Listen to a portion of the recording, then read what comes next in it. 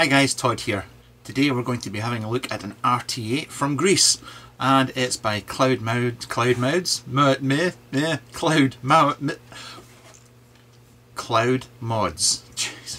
And it's the Cloud One Blasted. Should I start again? No. What the hell? Let's keep going. Yes, Cloud Mods, and this is the version 4. Now, this little RTA has been out for a while in various incarnations, and the first time I saw it was when Damien, Bloody Good Vaping, reviewed it a while ago, and I've never seen one in the metal. I've never vaped with one, but then George's got in touch and they sent over the latest version, which is going to be the last version of this RTA. I think they're moving on to other stuff after this, but and said, do you want to have a go at it? So here we are, one video with me tripping over my words. Now there are links in the description.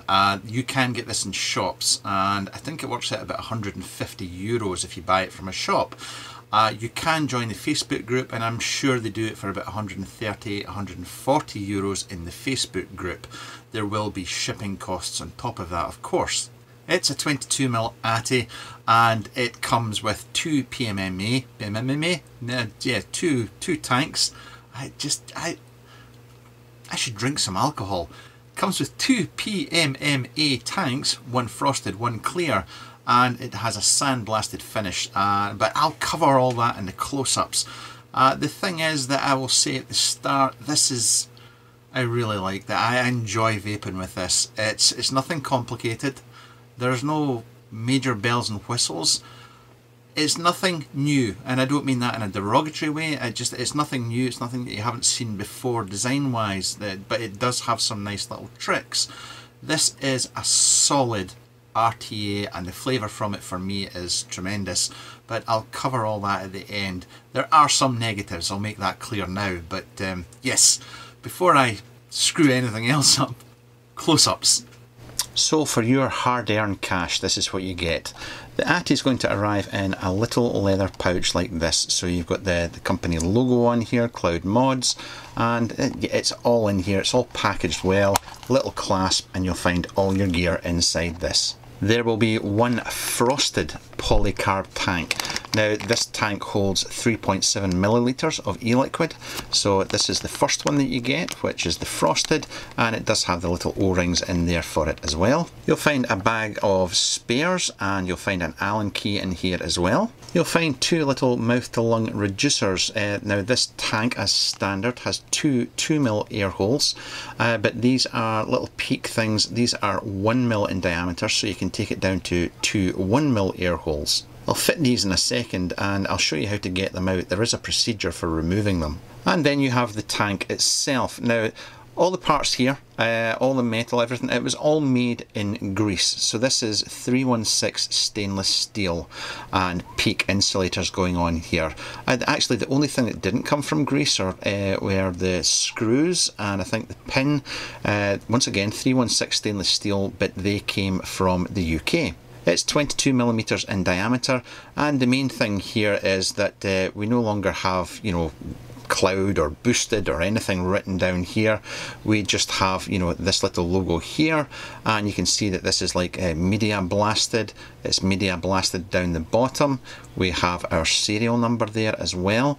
The 510 does protrude, and we do have adjustable AFC. You can see that this is down in a little, there's a tab here, so you can only spin it so far, it locks off and then goes back, and you have that on both sides. Up the top we have a 510 drip tip, and that comes off no problem.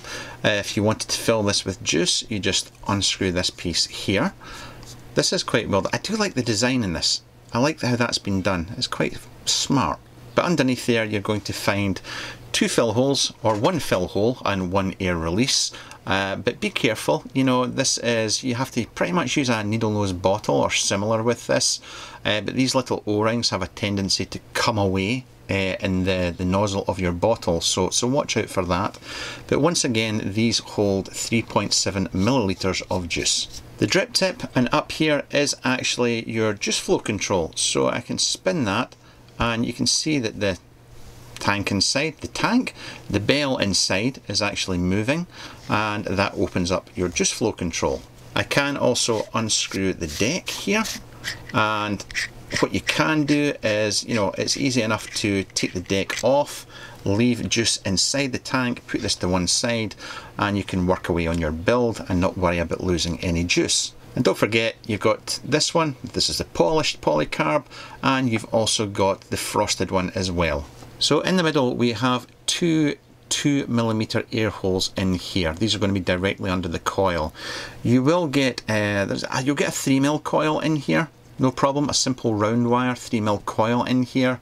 I have been using some fancy little fuse Claptons in here as well, but this is not meant for rowdy builds at all. You don't get big beefy wire trapped under here. It's not that kind of RTA. We have two wells, one on either side, and I'll put a build in this in a little bit, but we also have slots cut down here.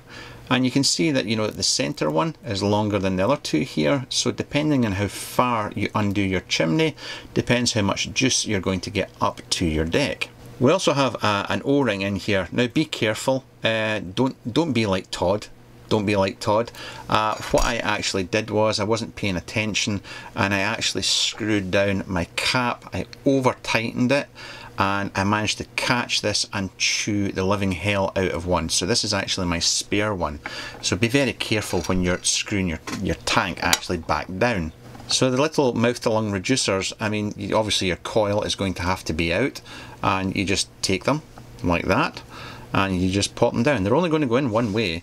Just get my nail in that, push it down, and they are a tight fit. Same with the other one, pop that down, boink, and that's it. So you can see we now have two 1mm air holes. Now there is a procedure for getting these off. I wouldn't try pulling them out with any tools, you will just damage them. But the easiest way to do it is, well, first off, what you want to do is grab your Allen key and you want to undo the 510 pin. Just make sure that I've got it right out. There we go. Then grab the deck and just twist. And that'll come off. Be careful you don't lose this O-ring. You should have I should have told you to take that O-ring out the way first, but just put that to one side. Then just grab your little Allen key, and you can see you've got the two air holes here, and I'm just going to push them out. So that's one out, and I would do this in a safe location. You don't want to, you know, to go flying on the shed floor, shall we say, and disappear forever. So be careful. But there's the other one just come out there as well, and that's just pushing them from underneath. Now putting this back together, there is a knack to doing it. So I'm just screwing in the 510, but I'm just going to keep going here, and I'm just going to screw it all the way up here. So there we go, there's my 510 pin all the way through. I'm then going to take my positive post, and you can see that you've got a screw hole there, and I'm just going to pop this on here, but I'm just going to give it a couple of turns. I just want it to catch basically, and just turn it a couple of bits so it's still loose. You can see it's still loose there, I've not tightened it down. And then I'm just going to grab this piece here, pop my positive through there, you can see it's all back there, and then screw this down. Make sure that's screwed down, and just tighten up that at the bottom, and that's you back together.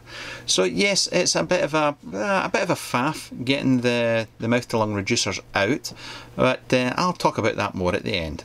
Now I will say they did send on some Ultem. You can buy these separately, so you can get an Ultem chimney and an Ultem tank, and I really want to use it. Would you mind if I used this? To hell with it. No, I'll stick with the classic look, but just so you know that these are also available separately.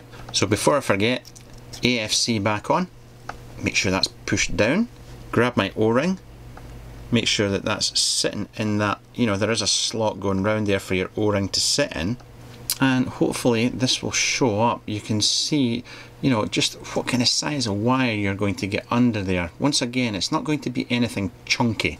I'm using some Inno wire here, and I'm actually going to have my coil facing up the way, and hopefully I can zoom in this. I have, because this is so small, I do actually have to do this on the tabletop. It's not like I can do it freehand, but it's really easy to just, you can see I've just spun the wires round there, and then I'm just going to screw this down.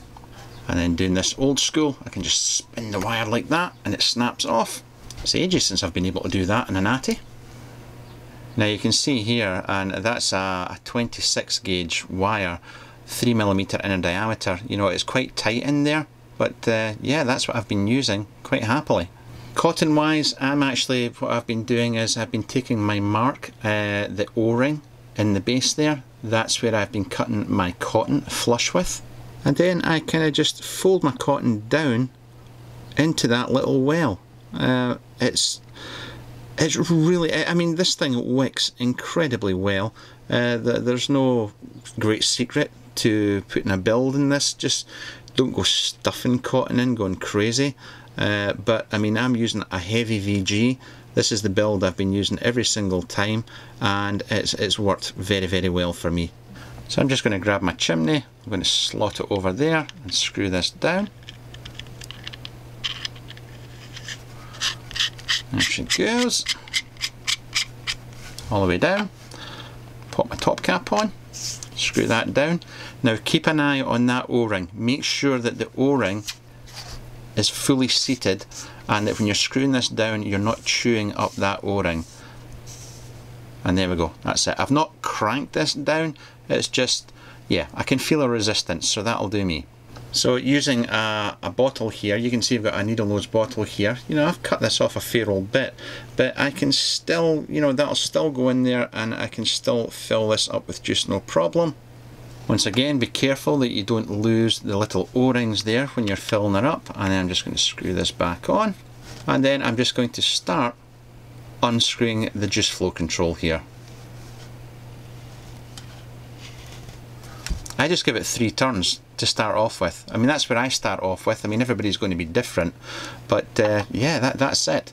I would say, as always, this is pretty much bog standard, but you know, I've undone the juice flow control, I've turned my wattage down, and I'm going to break this in and make sure that I've got juice going to that wick. So when you undo your juice flow control, don't go setting your wattage up to 30, 50 watts or whatever. Break it in gently until you make sure that it's wicking properly.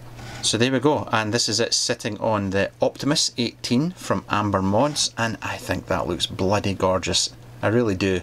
Now I've made sure that this is wicking perfectly now. I've increased the wattage. I'm now up to 25 watts and the coil settled at just over 0.5, so that's bang on for me.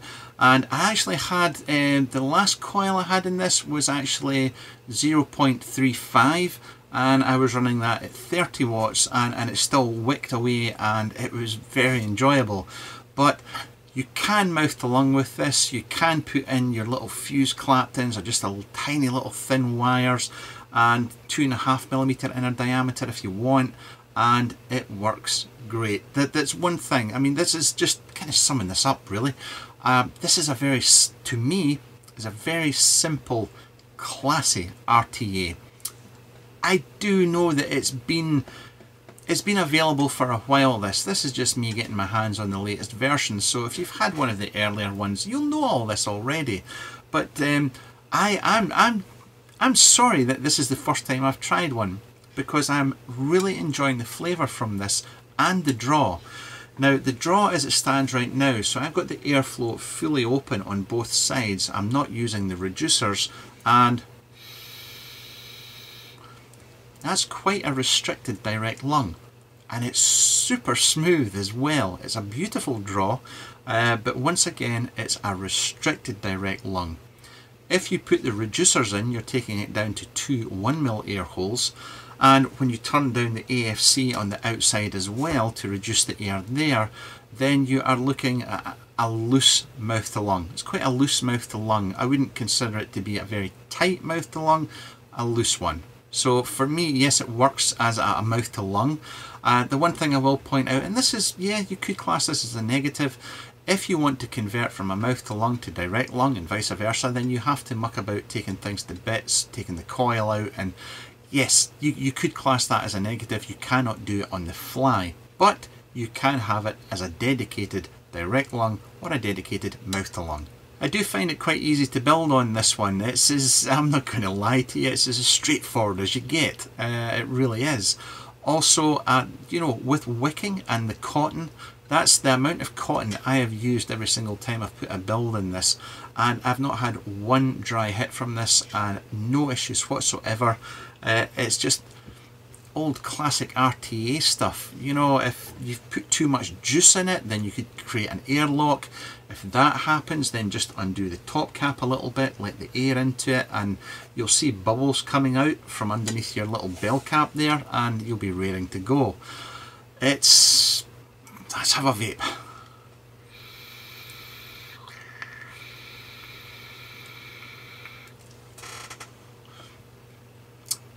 That's superb.